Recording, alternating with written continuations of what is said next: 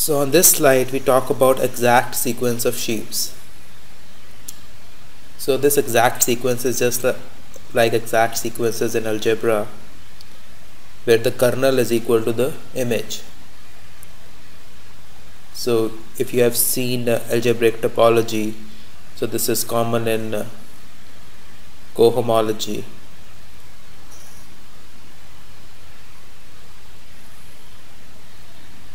So what I'm writing are sheaves. So we are just indexing the sheaves by certain numbers. And so you have sheaf called fi minus 1, sheaf fi, sheaf fi plus 1, or you could have just written as sheaves fgh.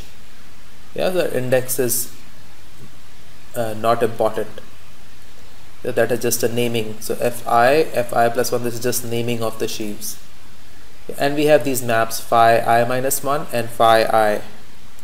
So this above sequence of sheaves is exact. So the above sequence of sheaves is exact if kernel of phi I is equal to image of phi I minus 1.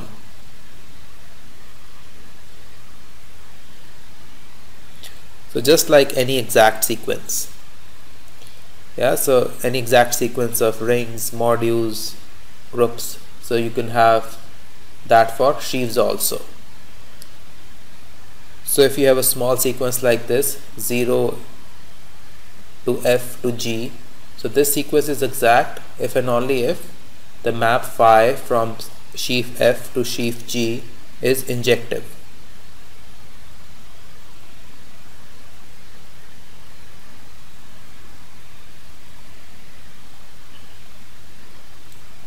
So you have f to g to 0. This sequence is exact. Again we have a map phi from sheaf f to sheaf g. This sequence is exact if and only if phi is surjective.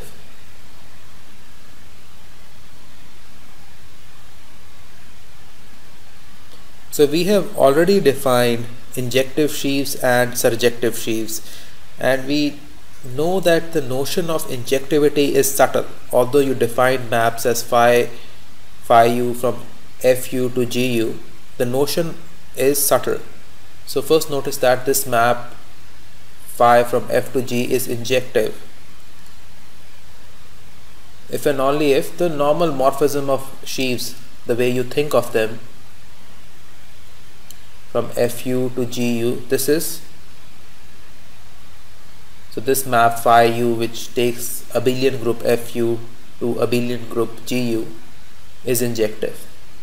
Notice that this is not how we define injectivity. We define injectivity in terms of another sheaf called kernel of phi u, and which is a subsheaf of f. This is not true for surjective maps. So notice that surjectivity we defined as co-kernel of phi of u as 0. So we had defined injectivity and surjectivity in terms of sheaves. So now we define another important concept of a quotient sheaf.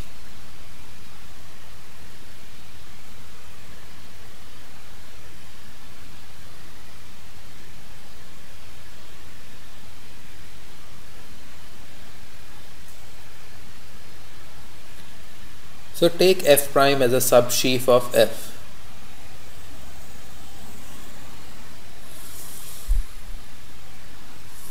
So f prime is a subsheaf of f, and basically quotient sheaf is to every set u of, say, topological space X on which we are defining these sheaves. So for every set u, you define this quotient map. So f of u over f prime of u.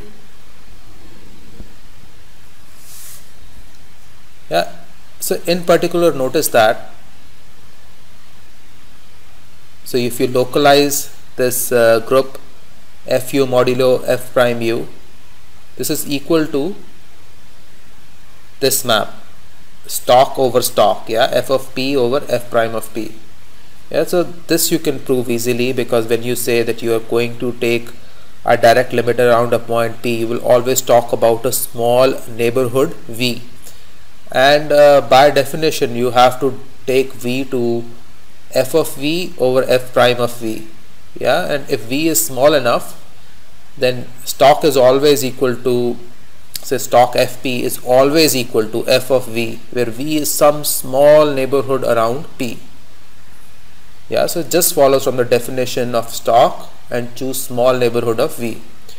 Now consider a map alpha from f prime to f. Now image of alpha is a subsheaf of f. Yeah, so this is important. Also, co-kernel of alpha is a subsheaf of f, and kernel of alpha is a subsheaf of f prime. And you also notice the following: you take image of alpha as a sheaf, you take direct limit around point P, or you take map alpha P from f prime P to f of P. These two are equal. Now we will state another result which we have proven before. Yeah, so notice that we had the following map: f to G is an iso if and only if the map between stocks is an iso.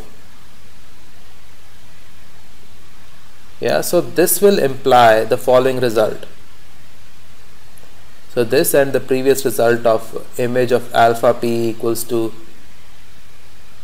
image of alpha, then take direct limit around P, equals to image of alpha P. So the above result and the previous quotient sheaf definition along with the image of alpha result. So this is exact if and only if you are exact on the, so exact means image of alpha is equal to image of alpha is equal to kernel of beta. So this is exact if and only if the following sequence is also exact. Yeah, so fp to gp to hp is exact. Yeah, so again we will use the image and the kernel maps and take direct limit around point P.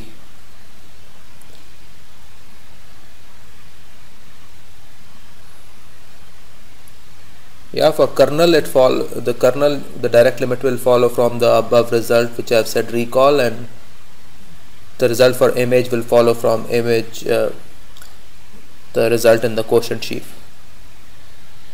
So now we come to a very important notion of direct and inverse image sheaf.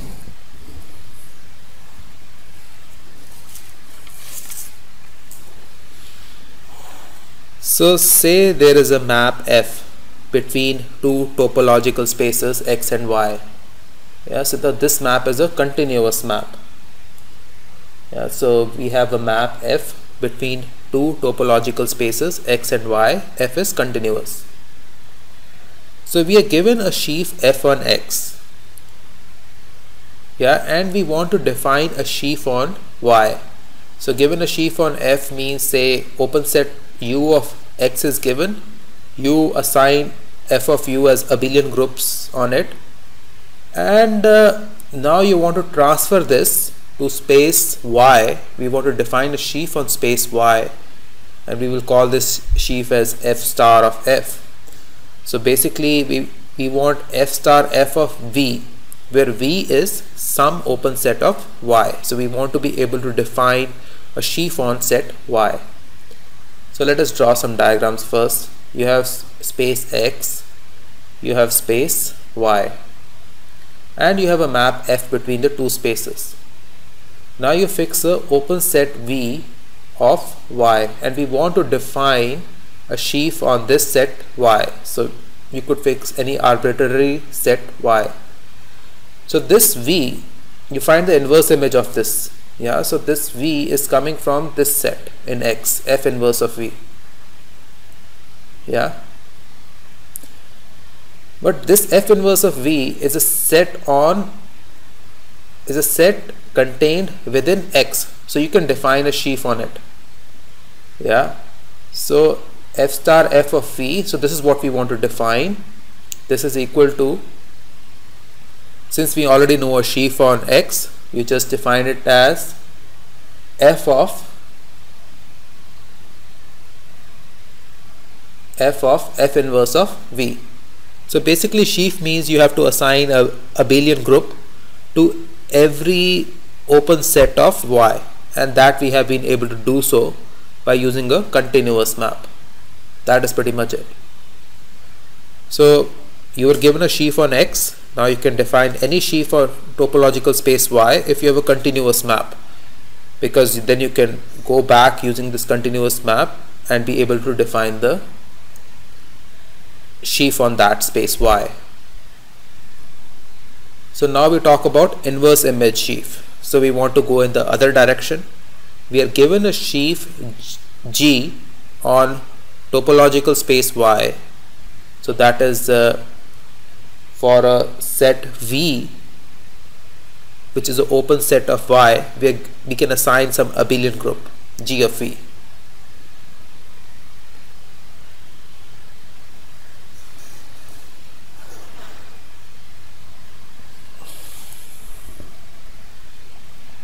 So we first need to define this inverse image sheaf. We write it as like this: F inverse G of U, where U is an open set of X.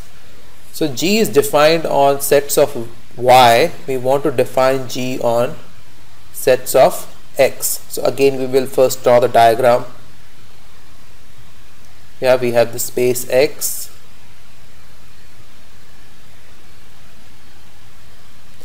and we have a space Y,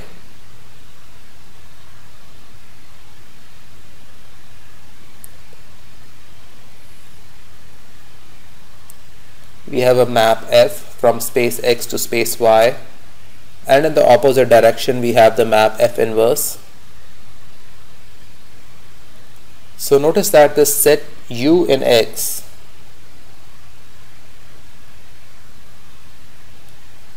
this set U in X will get mapped to, say, some set F of U in Y, and we can define sheaf G on this set, yeah, because F of U is contained in Y, and we already can define abelian groups on small open sets of space Y.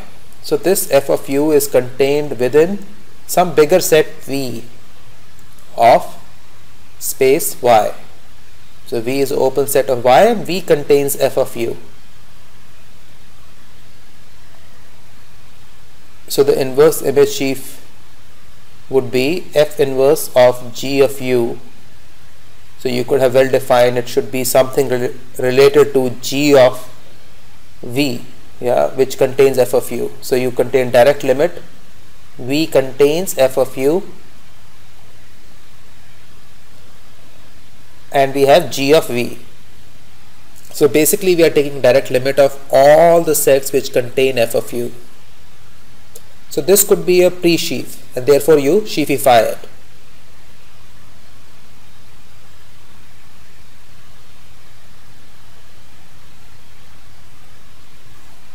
So it could be a pre-sheaf and you sheafify it.